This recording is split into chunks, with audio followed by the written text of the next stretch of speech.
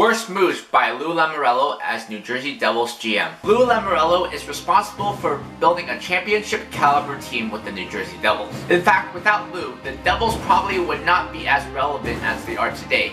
In the beginning of his tenure with the Devils, he drafted great and made great signings. However, after the lockout, the same cannot be said because he didn't draft as well and he made some questionable signings and trades. These are his worst trades as GM. Pat Verbeek to the Hartford Whalers for Syvain Turgeon. Verbeek went on to have 5 30-plus goal seasons with the Hartford Whalers. Syvain Turgeon only spent 1 season with the Devils, and it wasn't a very productive one. Sheldon Souray, a second-round pick in 2001, and Josh Dewolf to the Montreal Canadiens in exchange for Vladmir Malakov. Malakov did help the Devils win the 2000 Stanley Cup, but he left shortly after as a free agent. Sheldon Souray was a late bloomer and did not take off until he got to Montreal, but still, he had much more potential to offer than Malakov.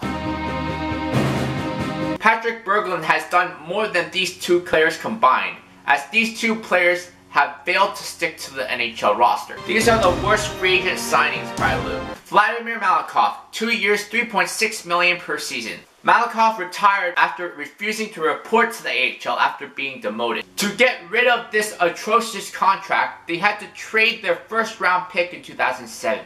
The San Jose Sharks used this pick to select David Perron. Alexander Mogilny, 2 years, $3.5 million per season. Mogilny's second stint was just bad. He was always injured and was eventually buried in the AHL. Bryce Salvador, 3 years, $3 million per season. After a successful playoff run, Lou decided to re-sign Salvador to a 3-year deal. This was a terrible deal, as Salvador became the resident traffic cone. Anton Volchenkov, 6 years, $4.25 million per season. This contract should have never been offered to Volchenkov, even though he was a beast at blocking shots and playing a shutdown role with the Senators. He was going to eventually break down because of the way he plays. Travis Zajac, 8 years, $5.75 million per season. Zajac got off to a great start to his NHL career, but that was because of Zach Parise. Now it's more apparent that Travis Zajac is a number 2, number 3 center getting paid as a number 1 center.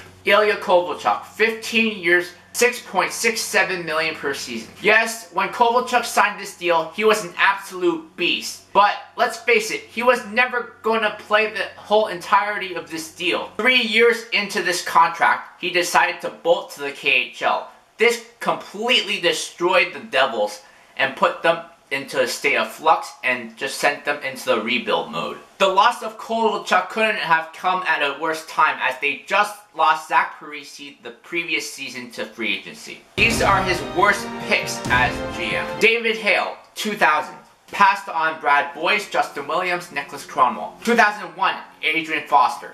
Passed on Derek Roy, Mike Camilleri, Jason Pominville. 2006, Matt Corrente. Passed on Milan Lucic, Jeff Petrie, Michael Neuver. 2008, Mattias Tedenby. Passed on John Carlson, Roman Josi, and Tyler Ennis. 2012, Stefan Matteau. Passed on Tanner Pearson. The Devils were left in a state of flux due to the bad moves that Lou Lamoriello made before he left as GM. As many great moves as Lou Lamoriello made to make them a good franchise, he equally made as many bad moves to set them back some years. Next episode, worst moves by Brian Murray as Ottawa Senators GM.